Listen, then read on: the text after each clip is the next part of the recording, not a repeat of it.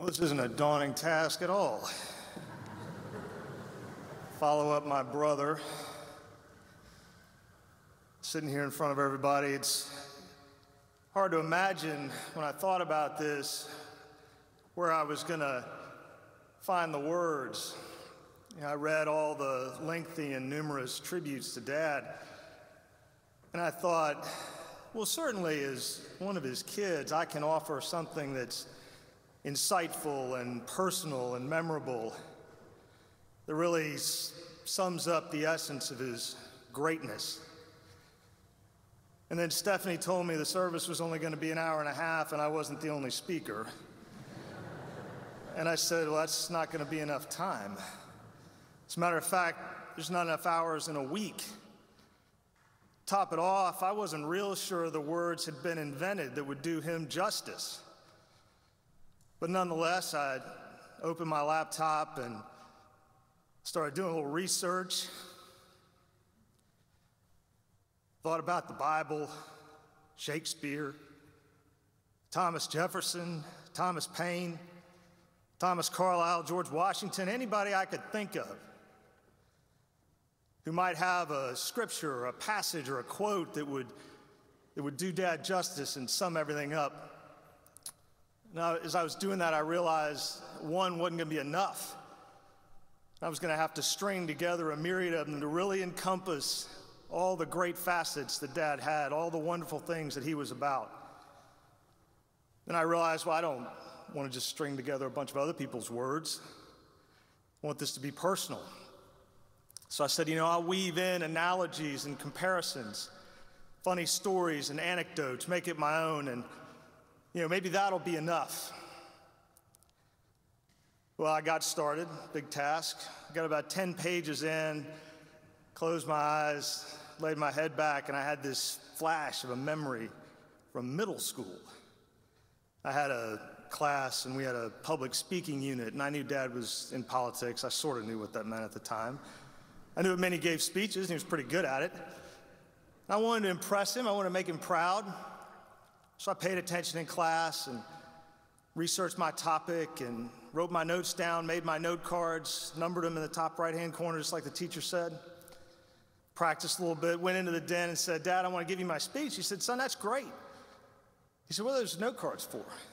I said, well, Dad, the teacher told us we organize our thoughts. This keeps us on track. It's going to make the speech go better. He said, son, that's a great idea. He said, but you know what? If you know what you're talking about, you don't need notes. Come over here.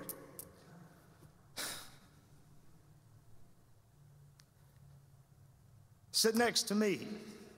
Let's talk about it. So I did. And for the next 10 or 15 minutes, I got the best advice anybody's ever gotten about how to talk to people, about how to talk about a topic, about how to speak in public. And I think in that moment, that was Dad at his best, teaching a lesson with kindness and compassion. Let's just hope it stuck. So I kept working. I'm almost to the end. I've got about 25 pages in front of me. I've got the scripture and passages and quotes. I've got my analogies and comparisons, funny anecdotes and stories, and I'm ready for the big conclusion, something that's going to tie it all together. Another thought hits me. We all know how Dad loved democracy in America, and I thought about Abraham Lincoln, the Gettysburg Address.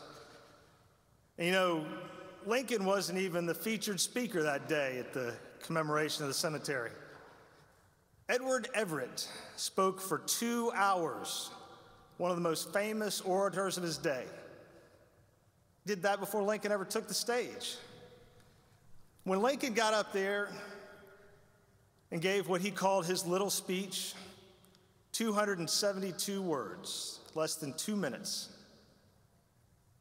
The Gettysburg Address is widely considered the most eloquent articulation of the American vision for democracy that's ever been spoken or written. Nobody knows who Edward Everett is or remembers that there was anybody else on that stage. And I am positive there's a lesson in there somewhere if I think about it long enough. So there I was, and I'd finished. I got my conclusion. I had everything that was going to tie it up. My long, eloquent, flowering tribute to my father, talking about how great he was, how much he meant to me, how special he was, how much I appreciated him, how much I loved him, how grateful I am that he made me the man I am today. And I thought again about the middle school public speaking lesson, Gettysburg Address, 272 words, less than 2 minutes, widely considered the most eloquent articulation of the American vision for democracy that's ever been spoken or written. I thought, well, if it's that good, maybe I'll just borrow a little bit. So with apologies to President Lincoln, I know the world will little note nor long remember what I say here, but it will never forget what Dad did here. 23 words, 5, 6 seconds. If less is more, that sounds about right. He was that great. I loved him very much. I will miss him every day. Thank you.